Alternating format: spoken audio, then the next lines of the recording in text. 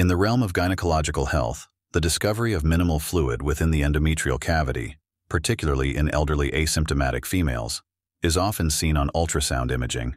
Specifically, when this fluid measures 4 millimeters in width, it frequently raises minimal concern, especially among postmenopausal patients. This small anechoic area generally indicates a benign physiological state rather than an immediate pathological issue.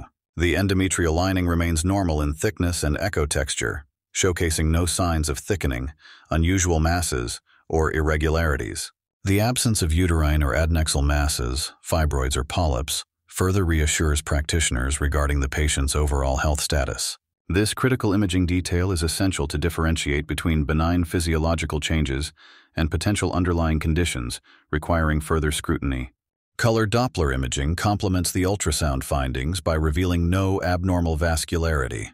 The lack of increased blood flow reinforces the idea that there is no active inflammation, neoplasia, or infection present, marking this finding as stable. The significance of minimal fluid can often be attributed to atrophic changes in the endometrium, which may either arise from natural aging processes or residual effects from previous medical interventions. Overall, the prognosis is optimistic in such cases.